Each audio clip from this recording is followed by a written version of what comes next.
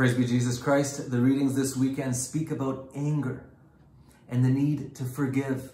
When I was a teenager going through my conversion, I made the decision to forgive from my heart every single person who ever hurt me, and to pray for those people and to love those people. And this was one of the hardest things I'd ever done in my whole life, but also one of the most freeing, one of the most transforming things that I'd ever done. After I'd forgiven and prayed blessing on all the people who'd ever hurt me, I felt new. It was so refreshing.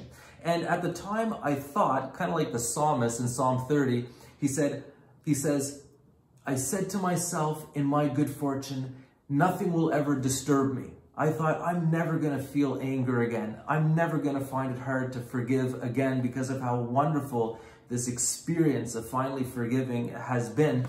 And as life went on, there's been lots of curveballs. And the reality is our God is a God who keeps challenging us. It's kind of like when you go to the gym, there's that weightlifting station that has those plates, the weights stacked, and you choose where to put the pin. If the pin's at the top, you're lifting 10 pounds. If you lower it once, it's 20 pounds, and 30 and 40, incrementally higher. And so too, it seems like the Lord, as soon as we kind of get a handle on something, as soon as we are conditioned for a certain level of trial and challenge, the Lord increases the weight. He makes it more difficult. We're like, Lord, I'm just finally getting a place where I feel I'm doing pretty good, and now it's even more challenging. And we need to recognize that the Lord is indeed increasing the weight so we can become stronger, more virtuous, to improve our character. And not only that, but a sign that it is indeed the Lord who is sending the measure of trial and not just chance. Did you ever notice that when you are going through a sudden, just difficult challenge in your life, a real difficult trial, maybe a few weeks or a few months where it's just extremely trying for you, that oftentimes some of the lesser struggles in your life, the struggles that you've been dealing with, that have been difficult, that you've been having trouble overcoming, all of a sudden, those lesser struggles, or some of those lesser struggles, either diminish or go away. You've been struggling with them, you haven't been really able to overcome, and now that there's a bigger trial, these lesser trials, they go away. And to me, it's a sign from the Lord that the Lord is saying, hey, you recognize I'm the one who decides the measure of trial in your life. It's not chance.